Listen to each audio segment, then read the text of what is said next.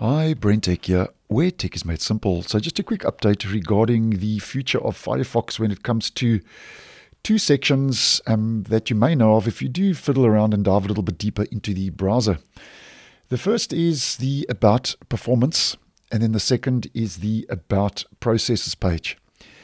And the About Performance page, which by the way you can get to by typing about:performance in the address bar, and About Processes you can get to by typing in about:processes, or if you want to get to the process manager, you can head to your main menu, more tools, task manager. It's also known, About Processes is also known as the task manager.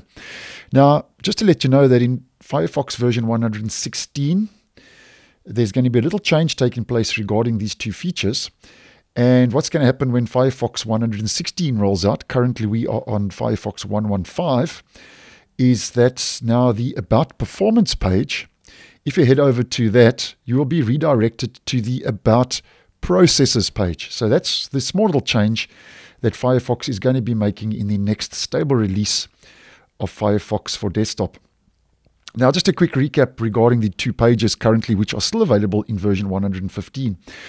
The About Performance page gives you the option to sort tabs and add-ons by energy impact, as we can see, and also by the amount of memory used.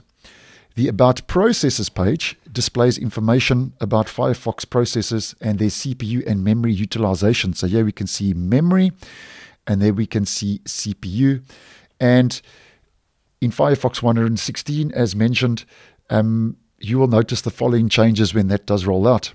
So when you visit the About Performance page in Firefox 116, as mentioned, you'll be redirected to the About Processes page.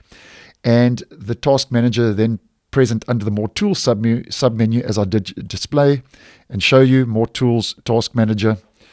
That'll also take you to the About Processes. So basically, Mozilla is combining the two pages into one because they are quite similar in what they do. So I think this is a nice move in the right direction. And so the last time you can access About Performance, as we are demonstrating, is currently in Firefox version 115, which is the latest stable release. And obviously when those changes do take place, when version 116 rolls out, I will obviously post and let you guys know if you are using the Firefox web browser. So thanks for watching, and I will see you in the next one.